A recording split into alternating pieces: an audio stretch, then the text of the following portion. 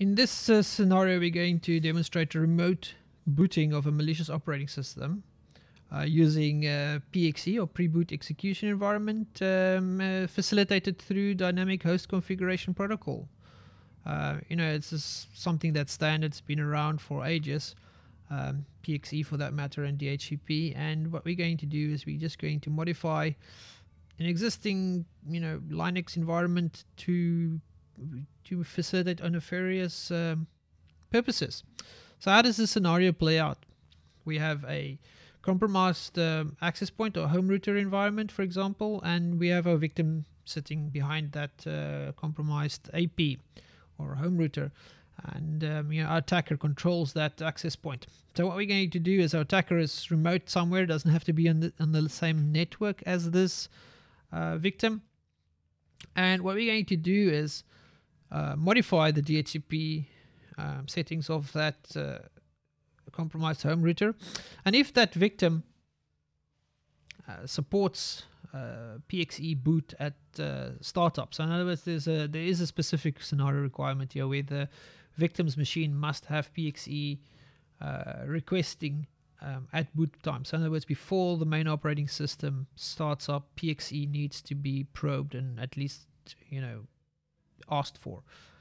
It is potentially possible that this can happen. Some legacy environments, where you have home router with old Windows machines or other machines, IoT devices sitting around, for that matter. But in any especially old PCs, for example, can have this scenario where we could first probes for a PXE boot if it can't find the disk, for example. But in case where there's the PXE starts up before the main operating system, this scenario demonstrate how that's possible for one. So a bit contrived, but it is possible. It would also not work in specific environments with EFI boot. So this scenario is a lot more specific to BIOS type setups. So EFI boot is not necessarily, or UFI is not going to be affected by this because the bootloaders, etc., are signed. So it's not necessarily applicable. But for demonstration purposes, let's see how this would play out, right? Continuing with our attack scenario, we see that the attacker wants to get access to the victim's machine. Once we've booted our malicious OS, and from there we can do whatever we want, pivoting to the rest of the network, or if there's a disk attached to this victim machine, we could mess with that as well if we want to. So next, let's look at how this is going to, what is required for this type of setup. The tools we use, it's a couple of things, so it's not straightforward. In this case, for this demonstration, we're going to use just a virtual environment with two virtual machines. One's going to run a Windows host, and on this Windows host, we already have an operating system set up, etc. Users already there, so it's a legitimate operating system running. Windows is going to be our victim machine, and then we have a Linux host which is our attacker machine sitting on the same network. The Linux host is going to be responsible for serving all the content to this host. Next, so basically how this is set up, you can see is just straightforward, nothing complicated. Victim and attacker on the same network in a virtual environment. So on the Linux host, we require a specific tool called DNS mask. Now DNS mask is found on many home routers. It is, it's quite ubiquitous. It's a Swiss Army knife of these type of environments because it's small, compact, and very feature rich. If you scratch around on most home routers, you'll find this utility or this service present, and it's responsible for managing DNS, managing all sorts of other features, as well as DHCP, which is a dynamic host configuration protocol. So if we look at that from this point of from the configuration point of view, we'll see that this is just the basic configuration file for this DNS mask service we are running here. We see we've even enabled TFTP Now, triple FTP is important for serving our initial PXE bootloader. And this is a feature that's available in DNS mask. So that's why I'm saying this is a Swiss Army knife. And we're going to tell the TFTP boot server to load from that file location. We're going to have some files there that we're going to serve through TFTP as well as other HTTP. This PXE Linux.0 file is going to be our initial loader that's going to kick this off. And it's going to be, kicks off the whole chain. It's all done through TFTP on the initial startup phase. But what's important is these following two options. Option 209 is basically, a configuration meta file, but it's more like a configuration file for our Linux kernel to boot, or before the Linux kernel can boot. And this is used by LPXE Linux, as well as another file. We'll see LD Linux as well. That starts off this whole process. It kickstarts off this whole chain of events. And then you'll see the next option here, 210, is a URL. Now, this URL is going to be the base URL that's going to be used by the fetcher, this LPXE Linux, plus its ancillary module that will then go fetch this option 209 that we just saw. So everything is basically then based reference of that. Okay, so now let's just start this DNS mask service, and it's running in the background. We can fire and forget, it's just sitting there. Once we've run it, let's look at this TFTP server file system location. I'm just dumping all the contents here so you can see all the files that we're going to inspect. So pay attention to this PXE Linux file that I just spoke about earlier. In here, it's going to reference a couple of URLs. Okay, so here we can see the VM Linux URL that's going to, it's refused to refer to the Linux kernel that's going to be loaded remotely over the network. Next, we see the initial RAM disk image that's going to be loaded as part of the the initial in-memory file system. That will eventually lead us to go and fetch this file system. This file system here is called it's Squash FS. It's a type of compressed file system that contains the bigger operating system. In other words, all the utilities and everything, all the Linux kernel modules, etc. In this case, it's the G-parted one, which is quite a bit bigger than the normal, VM Linux, or even the initial RAM disk image we just saw earlier. So this is one of the last steps that's actually going to get downloaded, and it extracts this into memory as well. So everything's going to run in memory, and that we'll see later. We're going to modify the Squash FS file system image to contain our reverse shell or reverse connection, basically. Next, let's look at the web server. We're going to use a web server to serve this content in addition to the DNS masks TFTP server. The web server we're going to use is just a plain old Python web server, nothing fancy. It just serves the content from the local directory. In this case, it'll be those couple of files that's going to be loaded. The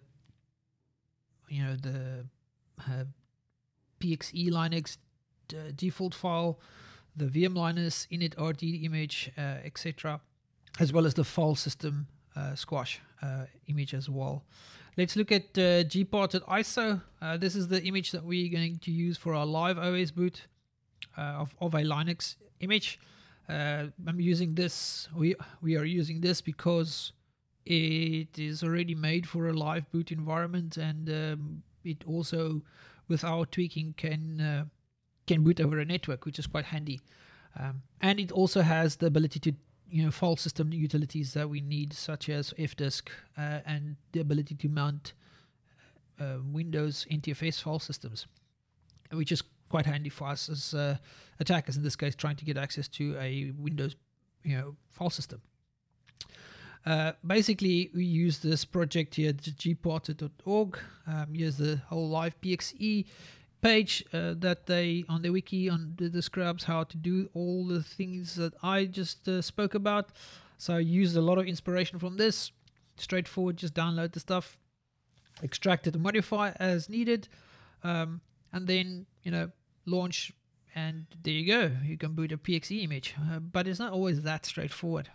Took me quite a bit of tinkering to get going. All right, so let's look at the ISO. We need to extract some files from that ISO so that we can get this PXE image to boot. So we downloaded the ISO from their website, and we're mounting it in Linux with a loopback interface. And basically what we're going to look at, we're interested in this live folder inside this ISO. You'll notice there's already the file system.squashfs, as well as the initial RAM disk image and the VM Linux disk that we also want. What's missing from this image is the PXE Linux default file that we need to create, as well as there's an LD linux.c32 file that we're also going to have to extract. All right, so to extract that file system squash file, we can use this command unsquashfs, basically to decompress it and then write it to a directory of our choosing, and it will literally, like, think of it as unzip the file and make it available for us to inspect raw. So this is how it looks. If you extracted that file somewhere in a location on your disk, basically it resembles like the root folder of a Windows machine. It resembles a root folder of a Linux environment. Let's go on to syslinux. Syslinux in this case is also used to boot Linux kernels, right? It's got a couple of well-established external libraries and support, but it's mostly used to boot Linux and all the peripheral processes of getting Linux started, or any other operating system that supports this type of setup. But we're actually going to download this massive archive. Well, not massive, but we're going to download this archive. We're going to extract one file from this that is required just after that LPXE Linux image is loaded by the TFTP bootloader, and it's needed to kickstart off the subsequent change. But this file that we're going to extract is going to be the first one that's going to be loaded using HTTP. We're going to go and locate this LD Linux C32 file. We only want this one file. If you execute this command here, you'll see we find it in that location. We copy it and we put it in our TFTP server file location. Next, we need to prep the file system.squashfs with our reverse shell capability, so that we can actually have remote access to our victim. To do that, we need to add this file, the socat utility, to that file system, so that we can actually, connect back. To do that, we extracted our file system.squashfs file, and if you remember, this is how it looks like. But now what we're going to do is we're going to edit this startup, file that is present in this location. And we're going to just add this long string here. All right. And all it does is it's a command for socat to connect back to our location. And we also need to copy the socat bin executable into a specific location as depicted there, so that we can connect back. And all that's required now is to start our reverse shell, or our listener rather, so that when the machine boots up, it'll connect to this port quad 444, and then we can interact with our host, our victim rather. So next we take our modified file system and we repackage it back into a squashfs and write it somewhere, and then output it and put it back into our TFTP file location, or where our web server, and actually more like where our web server is going to be serving content from, because the TFTP server is not serving this content, it's the web server. So basically this modified file system is now sitting here. Moving on. Okay, so in this location you'll see now that there is our initial RAM disk image, unmodified, just copied directly from live image. We have our VM Linux or VM Linus file, which is our kernel file, and these files are all going to be served through HTTP through our web server.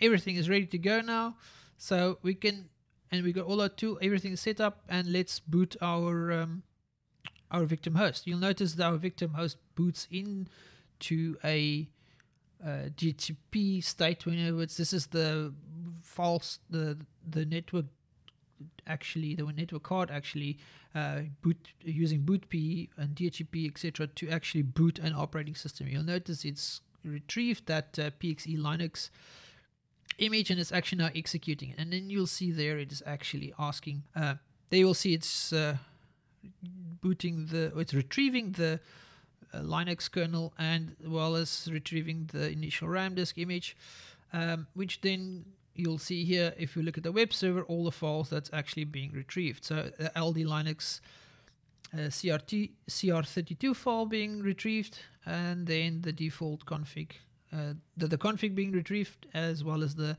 VM Linus kernel, as well as the initial RAM disk, as we just saw now. So to put that into perspective, if you look at it from a Wireshark point of view, you'll see here's the lp.exe linux.0 file, which was served using TFTP, and that was the only file that was actually pushed out through TFTP through the DNS mask service. All the other interactions, if you look in this Wireshark trace, is all through HTTP with our Python web server serving the content. So if we zoom through the boot process of our Linux host now, so this is actually booting the Linux operating system using the init RAM disk as the first base, and then you will see here our operating system is actually retrieving that file system.squashfs file that we modified as noted here, and it's extracted it, and now it's basically replacing the initial RAM disk with this file system version.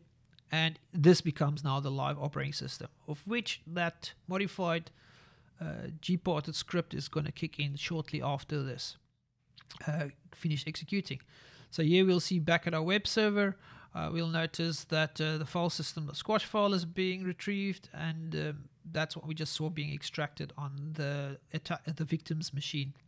So back at our netcat listener, we're waiting for the reverse shell to kick in.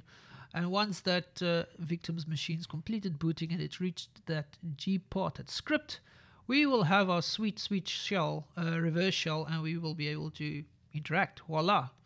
Now we see we are root, which is expected, and we have our network adapter. We see we've got a couple of IPs there. It doesn't really matter, but at least we know we've got some network connectivity, hence obviously the reverse shell. But most importantly, we see there's a disk attached with a partition, which happens to be NTFS, and now we continue to mount that partition. So we're just going to mount it like this using the mount command onto the temp file location, and when we list that content, voila, we have a Windows partition. Since this Windows partition is not encrypted using something like BitLocker or any other full disk encryption technology, we have full read-write access at this stage, and we can modify file system location, etc. Like we're going to do now. We're going to write a little ransom note to our victim here, and we're going to do that in the startup menu location for that host or for that victim. So when they boot up, they will have a ransom note displayed that they will need to act on. Otherwise, we're going to do bad stuff.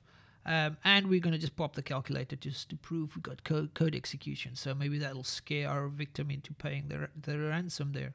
So when we boot up, the whole DHCP boot process was now modified to exclude the PXE boot image, and our victim will now boot into its operating system as normal because there was no PXE boot image offered.